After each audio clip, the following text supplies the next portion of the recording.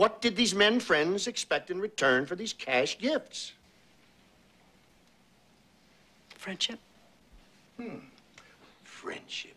What kind of friendship? Objection. Question is vague and misleading. Overruled. These men that gave you cash gifts, did they expect you to talk to them?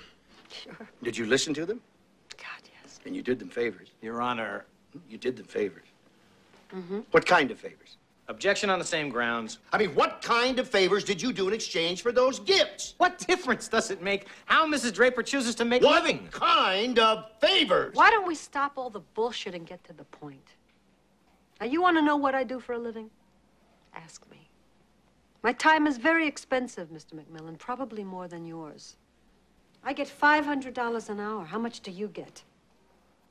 I get $400 for a straight lay, $300 for a hand job, and $500 for head. If you want to wear my panties, that's another $100. You take them home, Mr. MacMillan.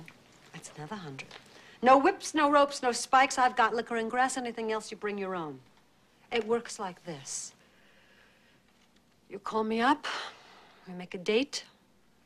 I look you over. And if I like you, we make a deal. And, darling, I am worth the trouble. Take my word for it. If you want the best. Do you want the best, Mr. MacMillan? I am talking about taking your body to heaven and sending your mind south. I'm talking about spoiling you so bad, you'll hate every other woman you touch. I'm talking about my mouth on your mouth and my tongue. Anywhere you want it. I'm talking about indulging your every fantasy and then giving you those fantasies one by one. Just for you. All for you. Nobody but you. You get all that, darling? Would you like that, baby?